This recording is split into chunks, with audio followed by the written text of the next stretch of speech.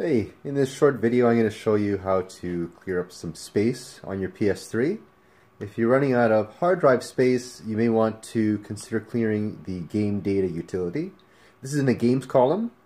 The game data utility is just the install information for the games. It has nothing to do with the save data. Your save games will be saved in the save data utility for the respective user.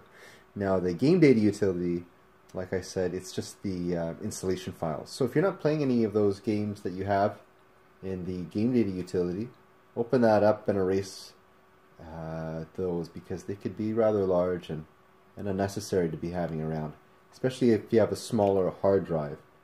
So if you have a 40 gig, maybe 60, 80 gig hard drive, you're going to be juggling probably the game data installation information there. Well, that's it. Thanks for watching. Have a good day.